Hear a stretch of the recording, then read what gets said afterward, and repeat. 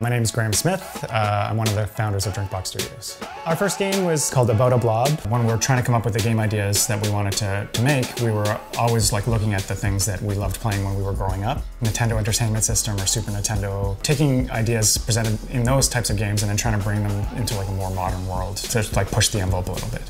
I really love the development process, especially the creative side of it, the design side of making video games. And also, solving technical challenges is a lot of fun sometimes. And I also love the community. The community here is incredible. It's actually really easy for us to, talk to other developers and share resources or information or knowledge as needed. We're all helping each other and helping each other be successful. Ontario Creates is helping small indies get off the ground across the board. Ontario Creates is just helping all of Ontario developers stand out in the world.